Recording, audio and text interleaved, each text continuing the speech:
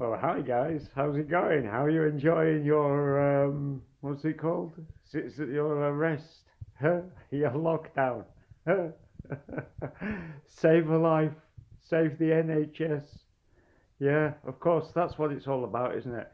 We're locked down to save a life, save the NHS. That's why our pubs, they're empty. Look, they're empty. You know why they're empty? Not even allowed to go in them anymore. We're locked down. We're under house arrest. And why? Well, it's not because of COVID-19 or whatever the hell it's called. I can tell you that much. I keep telling you what's going on. I keep warning you what's going to happen. You all think I'm a lunatic.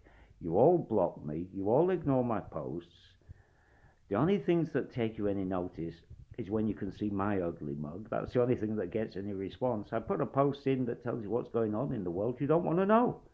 So you're going to put up with my ugly mug again. Now work it out for yourself. What is going on? Always, with everything, the trick is, hang on, I need my beer. Cheers, folks. I've got to have my afternoons in the pub. You know that, don't you? You do understand that. Don't hold it against me. Save a life. Protect the NHS. Yeah. So, as with everything, follow the money. And I need to ask you a question, and it's not callous, but you're going to say it is. I need to ask you, how much is a human life worth? That's it. Go on then. What's the answer? How much is a human life worth? Well, a lot of you probably have life insurance. How much is your life insurance? 50,000? 100,000? $250,000?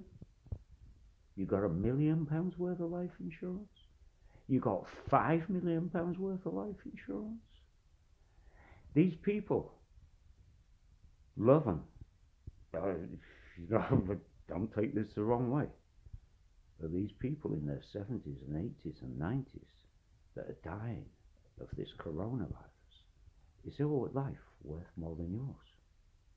Your life is worth what your life insurance says it is. What you decided it was worth. So I had a little look at some numbers. The British government is going to be out of pocket, and I say the British government, not the British taxpayer, because once the government have your money, it's theirs. They've already stolen it off you. So it's not the taxpayers' money, it's the government's money. They've already got it, right? You need to understand that. So the British government is going to spend £350 billion as a result of this coronavirus epidemic. Right? £350 billion. Now,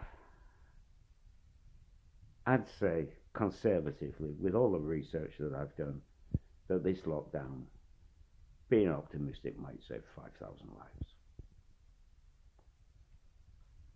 But forget that. Let's suppose putting us all under house arrest saves 50,000 lives. 50,000 lives. Let's save 50,000 lives under house arrest. Give ourselves all a pat on the back. Attaboy. Well done. You stayed at home. You prevented the spread of the virus, and you saved 50,000 lives. You are fantastic people. And the cost of those 50,000 lives, for each one of those 50,000 lives, a cool £7 million. £7 million. For each one of those 60, 70, 80-year-olds whose lives you prolonged for another 1 or 2 or 3 or 4 years by staying home. Well done. £7 million.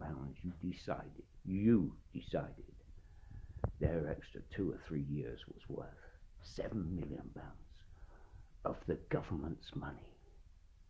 Not your money. You've already been robbed of your money. The government's money.